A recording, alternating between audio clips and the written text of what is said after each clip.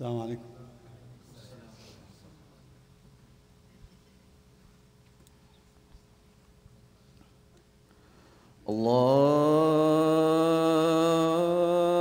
الله أكبر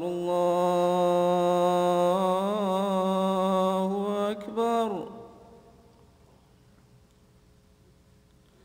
الله أكبر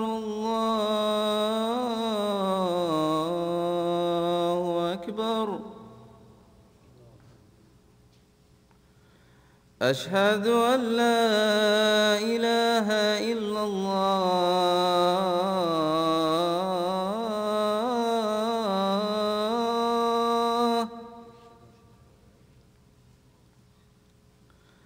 أشهد أن لا إله إلا الله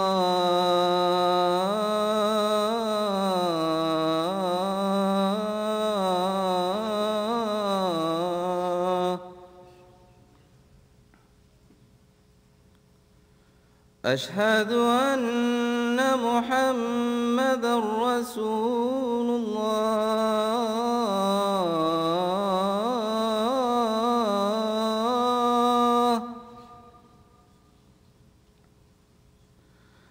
أشهد أن محمدًا رسول الله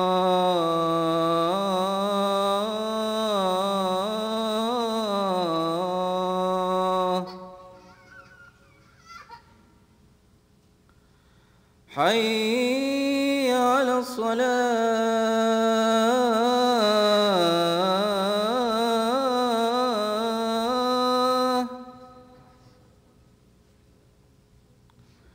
حي على الصلاة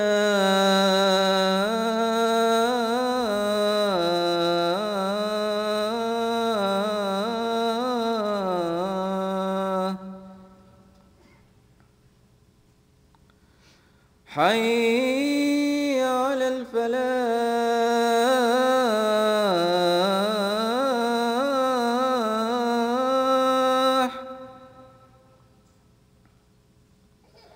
حي على الفلاح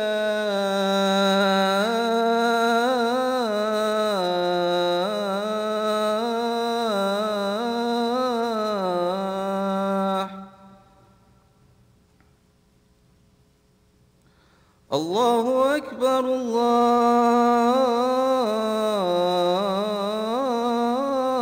الله أكبر لا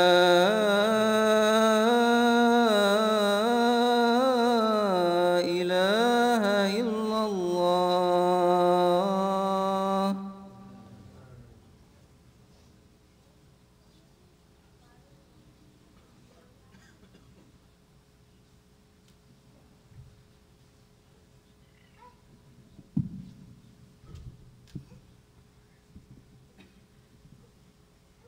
إن الحمد لله نحمده ونستعينه ونستغفره ونستهديه ونعوذ بالله من شرور أنفسنا ومن سيئات أعمالنا من يهده الله فلا مضل له ومن يضلل فلا هادي له وأشهد أن لا إله إلا الله وحده لا شريك له وأشهد أن محمدًا عبده ورسوله صلى الله عليه وعلى آله وصحبه ومن استنى بسنته واهتدى بهداه إلى يوم الدين أما بعد.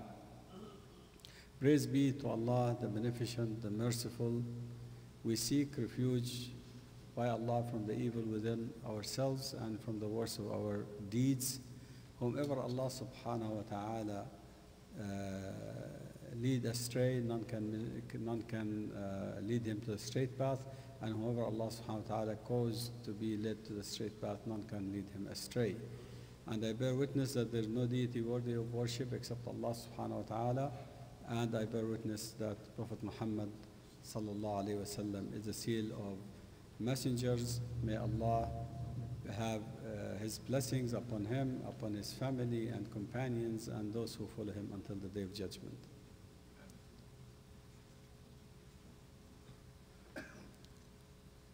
Dear brothers and sisters in Islam, before I start my khutbah, there are so many empty spaces up the front. fill it up. The reward is higher for people who are in the first line, in the second line, in the third line. All of us are in need to be close to Allah subhanahu wa ta'ala. All of us are in need to increase our rewards. So please move forward and try to allow room for the brothers who will come late at the end.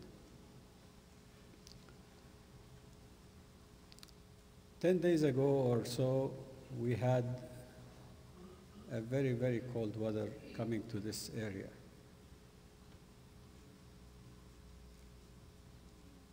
It caused us some inconveniences.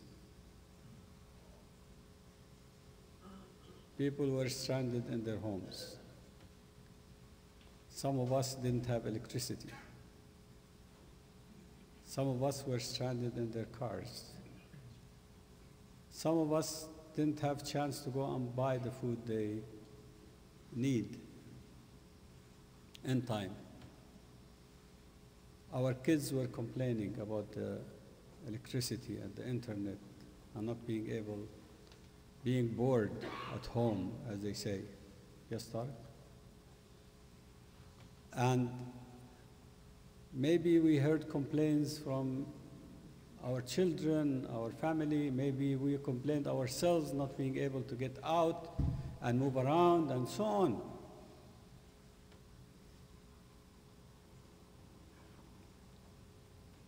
But these days also should be a reminder for all of us that we have Muslim brothers and sisters around the globe. They are living in worse condition in this winter, worse conditions than the conditions we are living in. They don't have electricity, they don't have internet, they don't have way of communicating with each other and the world. They don't have houses and homes that they can protect them from the rain. And they are living in a miserable, miserable situation.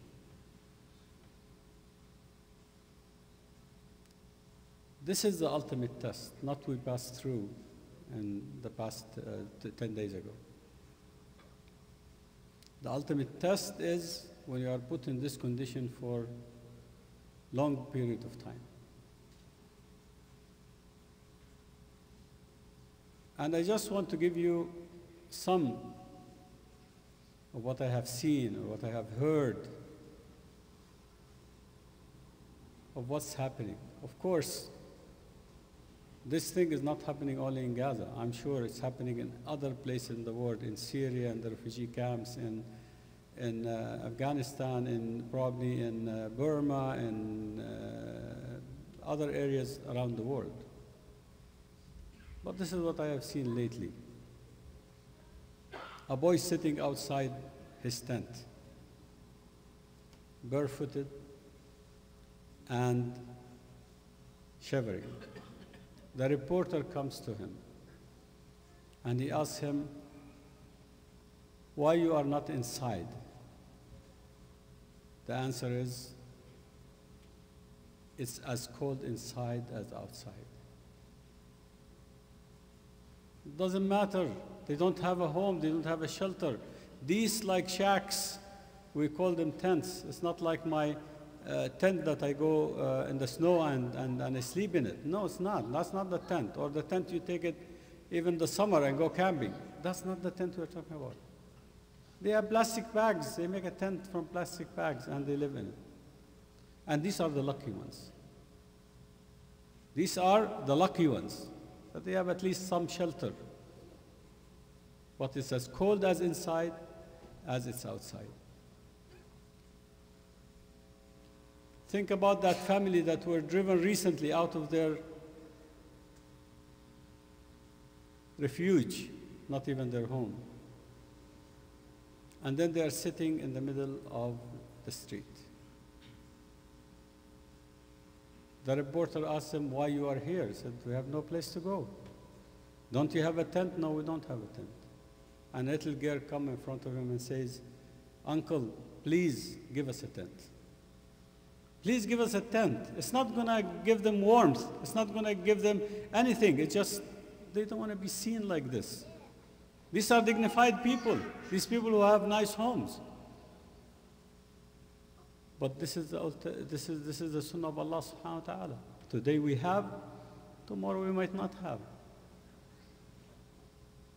What about this man who went out of his home, seeking food for his children, and he has no penny to buy the food? Imagine how difficult it is. You have no money, and you are going to seek food. He finds a friend, and he gives him half of what he has. He goes back to his home for children with food. He's happy. The house is demolished. The children died, and he throws the food, and he starts using his hands to look for if there are any survivors in his home.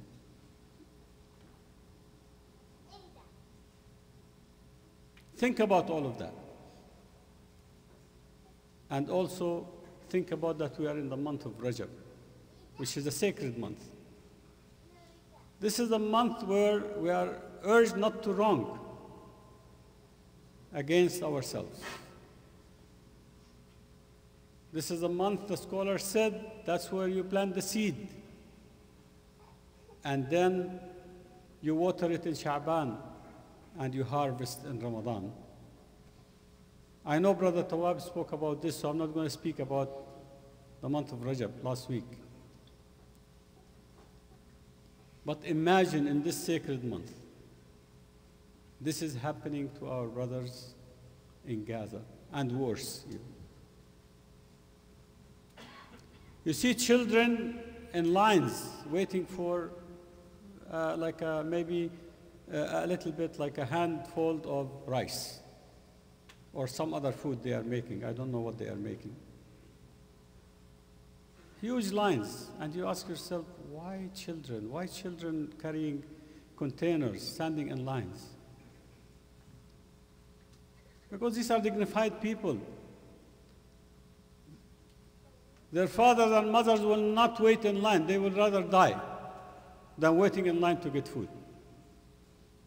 But they send their children to get food. And whatever they get and take back home might not be even sufficient for 1 or 2 children. Imagine this child who had a pot waiting in line for hours. He comes empty-handed. And the reporter is asking him, why you are smiling and laughing? He said, I went there hoping to get some food, but then I came empty-handed, so for me I'm just laughing out of the situation, what we are in. He is laughing, but we should be crying. You see the sadness on the face of a child waiting for hours, and when he reached, no more food. No more food.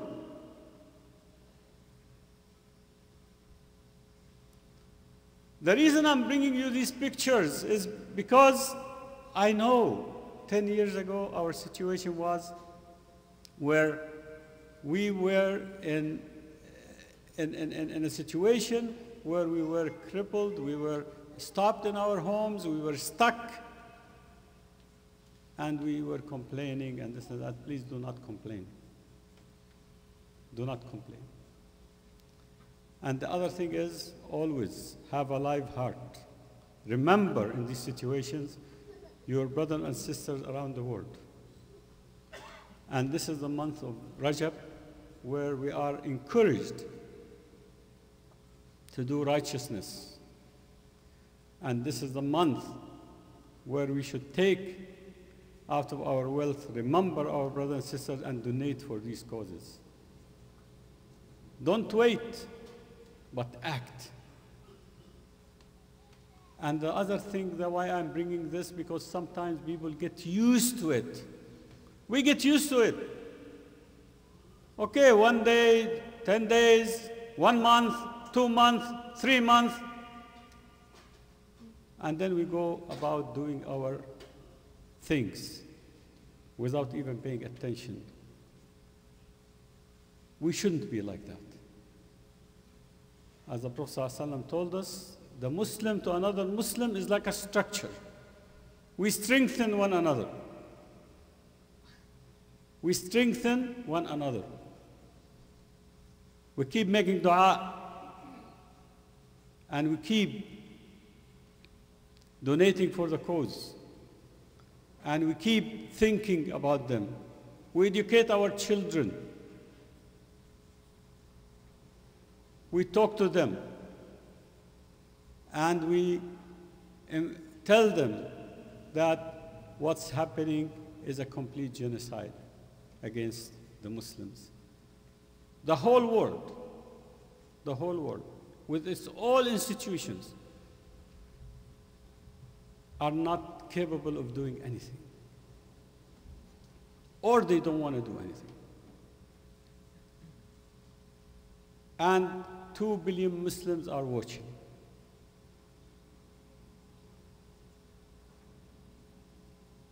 And the governments, as if nothing is happening. It's not our cause. Some people say, let them fight their fight. Well, they are not fighting their fight for themselves. They are fighting their fight on behalf of the Ummah. When Al-Masjid Al-Aqsa is under occupation, it's the duty of every Muslim to help in liberating it. It's not up to the people who are living there. We need to understand, we need to have this dogma, we need to have this understanding that no, it's not their fight only. It's not their fight, it's our fight. It's everybody's fight, every Muslim fight. Yes, they are suffering and doing it on our behalf, but does not mean I don't care. No, we should care. And we should always have this lively heart. And some people, they say, well, what we can do? Last week I was giving a khutbah in another masjid, and I said, the whole world have forsaken the people of Gaza, including the Muslim governments and the Arab governments. Somebody came to me and said, brother, are you telling people to revolt against the government? I didn't say that. But so what? He said, well, if they help, they'll nuke them. I said, subhanallah, you would rather kill 2 million people than help because you are scared? I said, brother, sorry. That's not what our religion is about. Our religion is about helping the destitute. Our religion is about what Harun Rashid did when Rustam, the emperor, he went into the Muslim land, destroyed the men, and kidnapped the woman, a lady. He sent an army to them, and Al-Mu'tasim too. When a lady said, "Wa Mu'tasimah," "Oh Mu'tasim, where are you? I'm being kidnapped. I'm a Muslim." He sent an army to fight. As somebody said, and I'll say it in Arabic. It doesn't make sense in English, but I'll translate it. نأكل الجب ونعيش الجب. We eat cheese and we are cowards. نأكل الجب ونعيش الجب. We eat the cheese and we are cowards. May Allah subhanahu wa ta'ala make us all among those who at least try to ease the pain of their brothers and sisters all over the world who are destitute.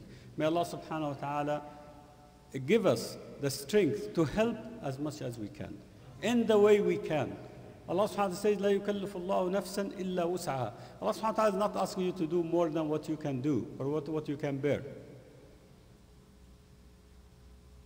أقول قولي هذا واستغفر الله لي ولكم فاستغفروه إنه غفور رحيم.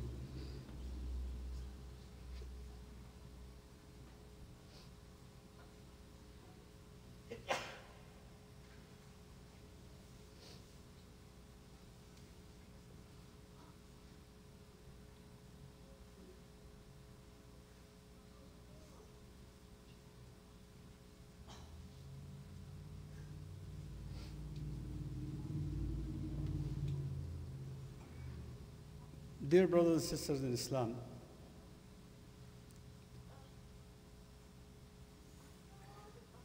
it's very hard to speak about these things. But it's also harder not to have the feeling and the urge to communicate this.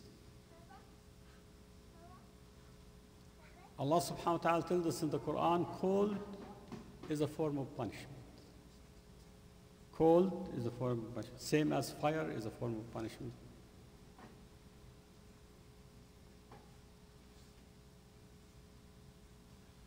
الزمهرير, الغساق, these are form of cold. So the scholars said Allah subhanahu wa ta'ala will punish in the hellfire, in the fire, and also in the cold. And the people of the fire will ask Allah subhanahu wa ta'ala, get us near to the Zamharir. He will get them near, they will feel cold. Oh Allah, send us back to the hellfire. So these two things, and that's what Allah subhanahu wa ta'ala says about the people of Jannah. لا يرون فيها شمسا ولا زمهريرا. They are neither very hot from a sun-like hotness, and they don't feel cold.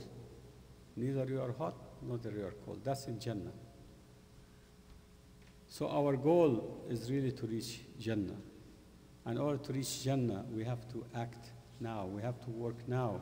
We cannot wait. You cannot say tomorrow, after tomorrow, when I retire, or when I do this and when I do that. And the month of Ramadan is coming to us very soon, in March. Now is the time to work and prepare ourselves for that month. Now is the time to prepare ourselves for Qiyam al-Layl. Now is the time, if you want to make a vacation or take time off, this is the time. And don't let days take you by and be like al-musawwifin. That means I will do, I will do, I will do, I will do. Don't be like that. Act now. Do it now. And this is what we have to do, inshallah.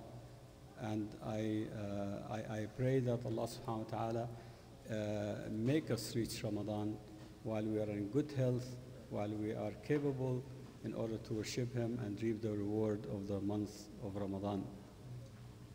I pray to Allah subhanahu wa ta'ala to ease the pain of the Muslims around the world, and especially those in Gaza, to feed their hungry. And there's a difference between hunger and starvation. They are really in starvation. Hungry when you are hungry and then you are going to eat. Starvation is when you don't have anything to eat. I pray to Allah subhanahu wa ta'ala to give cure for their sick. I pray to Allah subhanahu wa ta'ala to accept their martyrs. I pray to Allah subhanahu wa ta'ala to clothe them, to give them warmth, and to make them prevail over their enemy. Allah subhanahu wa ta'ala says in the Quran, إِنَّ اللَّهَ وَمَلَائِكَتُهُ يُصَلُّونَ عَلَى النَّبِيِّ يَا أَيُّهَا الَّذِينَ آمَنُوا صَلُّوا عَلَيْهِ وَسَلِّمُوا تَسْلِيمًا اللهم صل على محمد وعلى آل محمد كما صليت على إبراهيم وعلى آل إبراهيم في العالمين إنك حميد مجيد اللهم بارك على محمد وعلى آل محمد كما باركت على إبراهيم وعلى آل إبراهيم في العالمين إنك حميد مجيد ربنا لا تؤاخذنا إن نسينا وأخطأنا ربنا ولا تحمل علينا إصرا كما حملته على الذين من قبلنا ربنا ولا تحملنا ما لا طاقة لنا به، واعف عنا واغفر لنا وارحمنا، أنت مولانا فانصرنا على القوم الكافرين. اللهم حبب إلينا الإيمان وزينه في قلوبنا، اللهم كره إلينا الكفر والفسوق والعصيان واجعلنا من الراشدين. اللهم انصر المسلمين في كل مكان، اللهم انصر المسلمين في كل مكان، اللهم انصر المسلمين في كل مكان. اللهم اغفر للمسلمين والمسلمات الأحياء منهم والأموات، إنك سميع قريب مجيب الدعوات يا رب العالمين. عباد الله، إن الله يأمر بالعدل والإحسان وإيتاء ذي القربى وينهى عن الفحشاء والمنكر والبغي، يعظكم لعلكم تذكرون. وأقم الصلاة.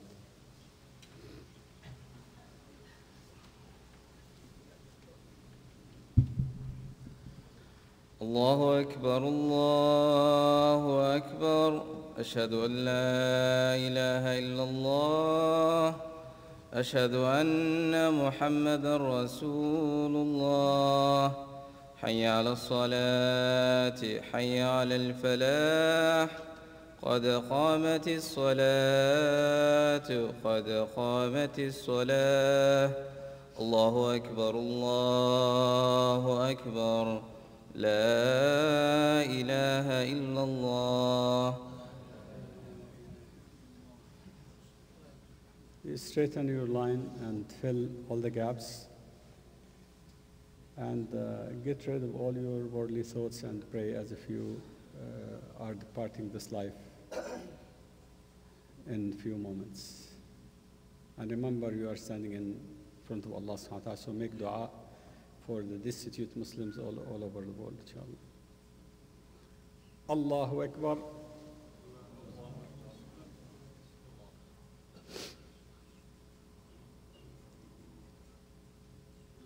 بسم الله الرحمن الرحيم. الحمد لله رب العالمين، الرحمن الرحيم، مالك يوم الدين، إياك نعبد وإياك نستعين، اهدنا الصراط المستقيم، صراط الذين أنعمت عليهم غير المغضوب عليهم ولا الضالين. آمين.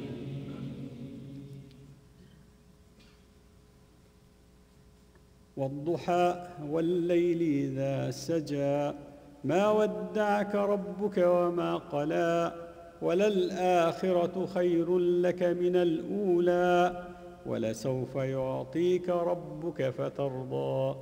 ألم يجدك يتيما فآوى، ووجدك ضالا فهدى، ووجدك عائلا فأغنى، فأما اليتيم فلا تقهر، وأما السائل فلا تنهر، وأما بنعمة ربك فحدث. الله أكبر.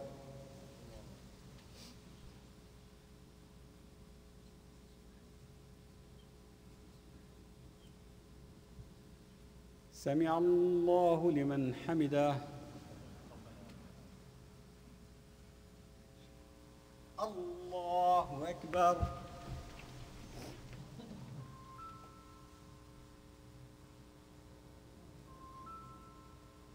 الله أكبر. الله أكبر.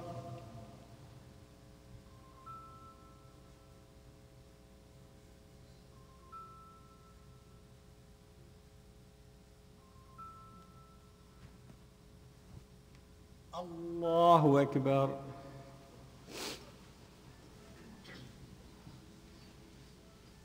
بسم الله الرحمن الرحيم. الحمد لله رب العالمين،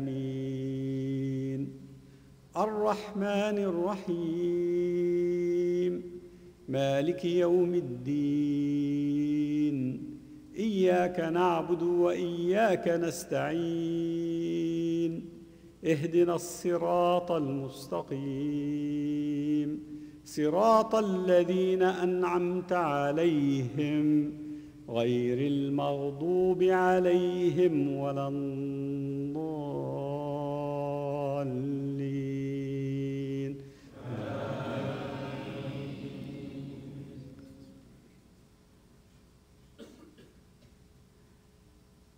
والتين والزيتون وطور سينين وهذا البلد الأمين لقد خلقنا الإنسان في أحسن تقويم ثم رددناه أسفل سافلين إلا الذين آمنوا وعملوا الصالحات فلهم أجر غير ممنون فما يكذبك بعد بالدين أليس الله بأحكم الحاكمين.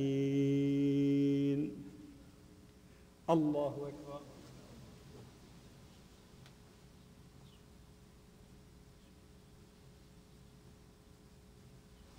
سمع الله لمن حمده. الله أكبر.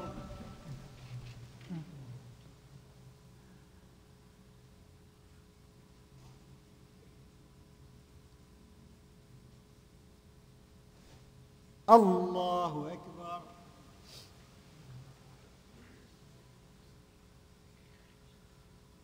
الله أكبر.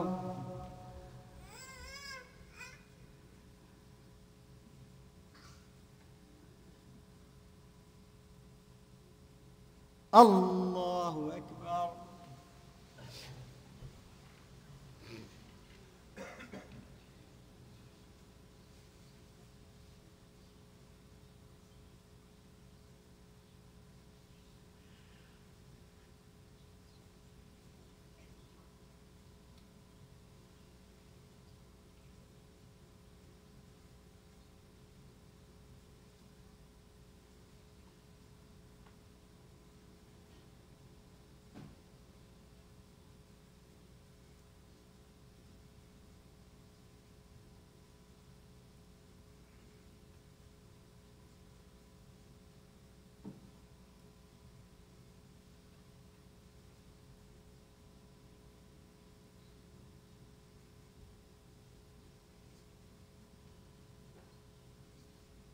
السلام عليكم ورحمة الله. السلام عليكم ورحمة الله.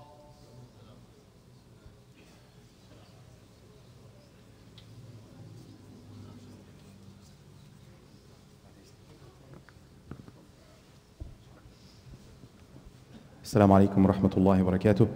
Jazakallah khairan akhi Issam for reminding us that our goal is Jannah. And any meaningful goal needs a plan. So your brothers tonight, inshallah, prepare to you a plan for Ramadan. Guide how to plan for Ramadan, inshallah, in the family halaqah. Come join them, inshallah, and get ready for Ramadan. The discussion starts right after Asha, bi'idhnillah. And a reminder, on your way out from the parking lot, if you can, Jazakallah khairan, if you can, take a right, don't take a left. That will clear the parking lot much faster if you take a right. Jazakumullah khair.